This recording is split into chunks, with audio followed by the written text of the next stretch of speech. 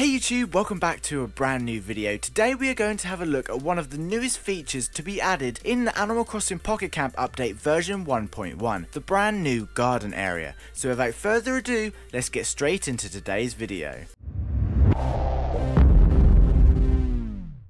So Animal Crossing Pocket Camp version 1.1 is huge and there is a lot of new content with a lot of subtle changes too, but in this video we will be focusing on the garden area. So the garden area is a brand new location that is in fact attached to your campsite. To get to the garden you simply head west to the left hand side of your camp and walk straight in. I'm glad it's part of the actual camp. I was a little worried it was going to be like a separate location on our maps, but this way it makes it a lot easier for people who are visiting to stop by and check out our gardens. So the idea of the garden is to farm, grow and breed flowers, which is awesome. Lloid the Gyroid is here to help as always and talks us through everything we need to know. Basically we have 20 different patches of dirt where we can plant seeds, which is awesome and twice as much as I first thought from the previews a few days ago. So from the start Lloid offers up some seeds and shows us how to plant them. It's pretty intuitive. You tap a location and walk over to it and plant a seed of our choosing. The flowers however are much like the fruit in the game and take 3 hours of real life time to bloom, but of course there are ways around this. Lloid offers us two methods of increasing speed, one of which is an item called flower food, which is much like fertilizer, where if you choose to use this will increase the growth by 30 minutes, and of course if you use 6 of these flower foods you can grow your flower instantly, which is really cool. However, I do suggest saving these flower foods for now just in case. The alternative is of course leaf tickets. You can pay Lloid one whole leaf ticket to speed up the process by 1 hour. So if you're on your lunch break and you want to farm your flowers early, I'm sure leaf tickets will come in very handy every now and then. There are many types of flowers available too, just like all previous Animal Crossing games, but we start off with some tulips before Lloid introduces us a new way to breed flowers and farm seeds. Once your flowers are fully bloomed, you can choose to harvest them or cross-pollinate them. Harvesting flowers simply allows you to pick up your flowers as usual. With this you can then save them up and trade in these flowers for potted versions of the flower to place around your campsite and things like that. Or if you manage to farm a lot of them, you can trade them for themed floral furniture such as bears, chairs, tables, fences, clothes and even garden ornaments such as those we saw as public work projects in New Leaf. The second option of cross-pollination allows you to use your recently harvested flowers and attempt to cross-pollinate them with some other flowers that you have already grown. This is fun but risky. You lose the initial flowers that you cross-pollinated, but you have the chance of receiving a variety of rewards including super rare seeds. This is how we can create hybrids, breed new types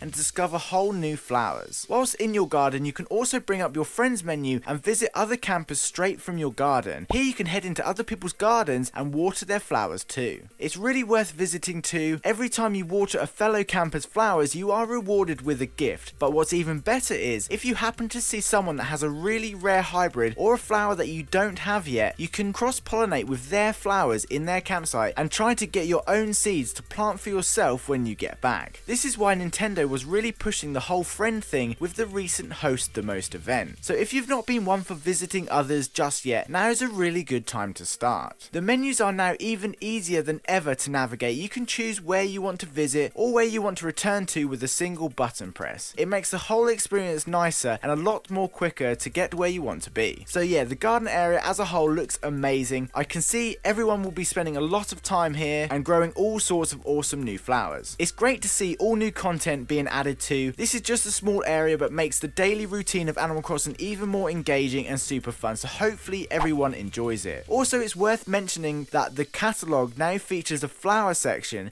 so you can go ahead and see what flowers you still need to grow. So yeah, that's pretty much it for the garden area. I suggest planting as much as you can, farm as often as you can and visit as many friends as you can. Earn those rewards and let's see who can grow the rarest flower. So yeah, that's pretty much it for this video. There's so much to cover in this update, so I will try and get another video out during the week that goes over it all in a bit more detail.